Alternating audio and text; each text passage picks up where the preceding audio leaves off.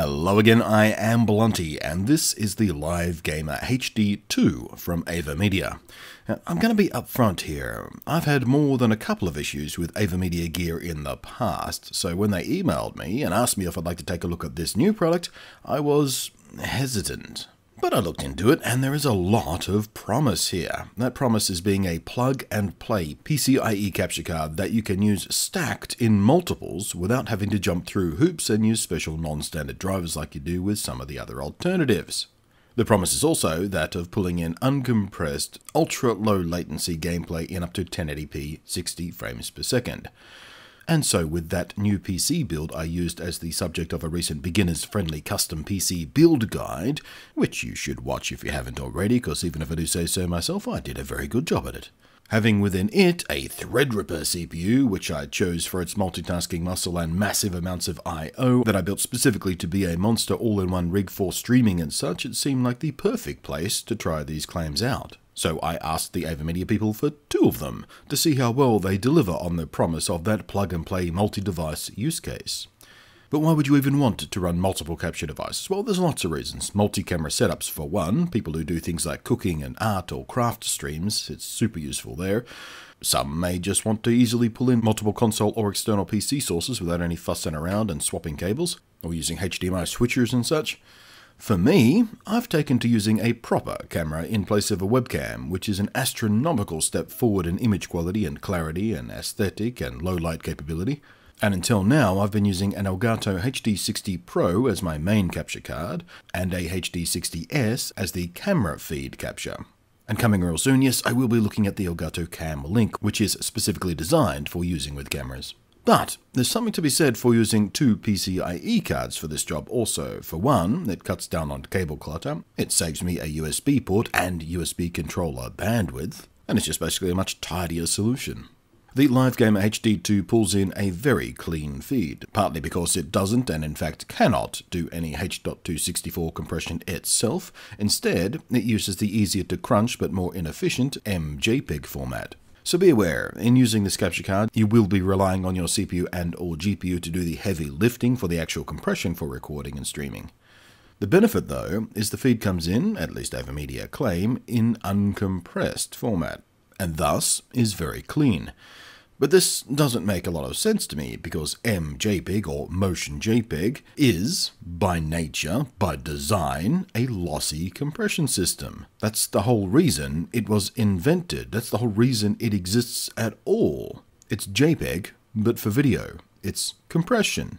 But that contradiction in their marketing aside, I've no complaints about the image quality. It is indeed very, very clean, very smooth, and without any noticeable artifacting. I never saw any hitches or dropped frames or anything. The hardware itself is small and light and easy to install. It has HDMI in, of course, and a lag-free HDMI pass-through port so you can feed your console back out again to a monitor or TV.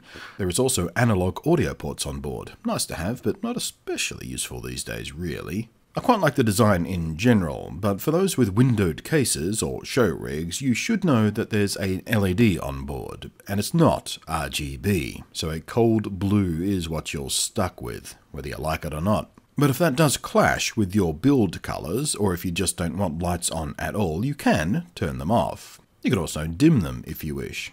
And the card does dismantle easily enough, so if it really does bother you and you're not afraid of a soldering iron or some other modding options, you can attempt to swap out the LEDs, or maybe tint the light spreader, all at your own risk of course, and you will be throwing away your warranty, but you know, it can be done.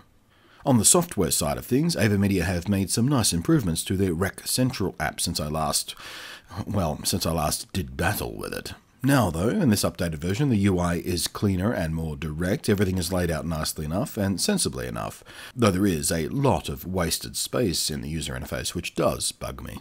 You've got all the usual options here for a capture card, of course, resolutions, frame rates, recording settings to balance quality with disk space used, plus some extra options that will let you do some fancier stuff like overlays and webcams and green screens and notification pop-ups for things like subs and follows and the like while you're streaming.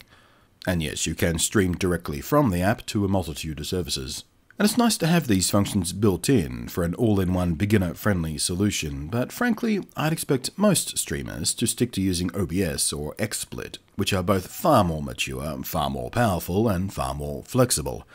Experienced streamers in particular will be frustrated with how sluggish basic stuff like simply changing between scenes is. So my strong recommendation is, even if you're starting out, learn OBS. And to that end, yep, the card, and as I have here, a pair of cards, work flawlessly in OBS. There was no issue with the cards conflicting with one another. They simply and natively present as two separate video capture sources, and I had no worries at all about using them simultaneously. And in fact, true to AVermedia's promise, they worked immediately without a driver install. You don't even need to have AVermedia's own app installed.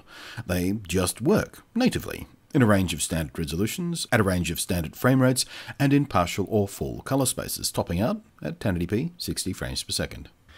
This is the first time, in fact, that any AVermedia product I've used has worked right out of the box without even a small hiccup.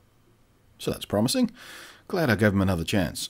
And finally, and most vitally for many use cases, especially live streaming and live recording of commentary for Let's Plays and the like, is lag or latency. And again, AVermedia have promised ultra-low latency, and they deliver. What you're seeing here is a direct feed split off from the Hdmi versus what the software presents to you. And as you can see, there's certainly some latency here. Enough in fact that there'll be an issue with certain types of games that need frame-perfect timing, like fighters for example. But that just means you won't want to use the software preview, and instead you should play off a second screen from the Hdmi pass-through built into the card. That's why it's there.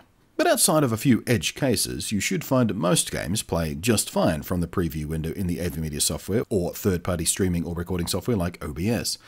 Specifically, at 60 frames per second, there's about 6 frames of latency, a little more than I see with my Elgato HD60 Pro PCIe capture card, but nothing that hinders most games any more so.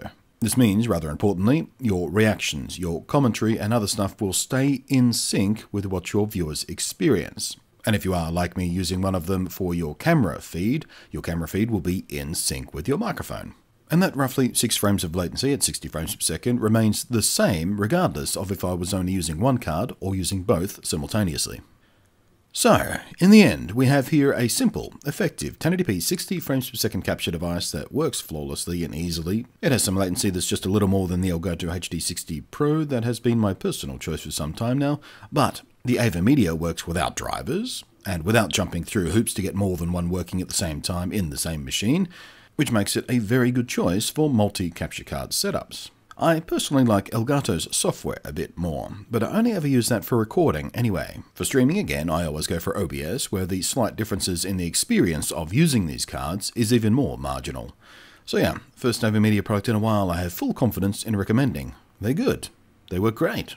It's a good choice. Thanks for watching. I am Blunty, and I will catch you next time.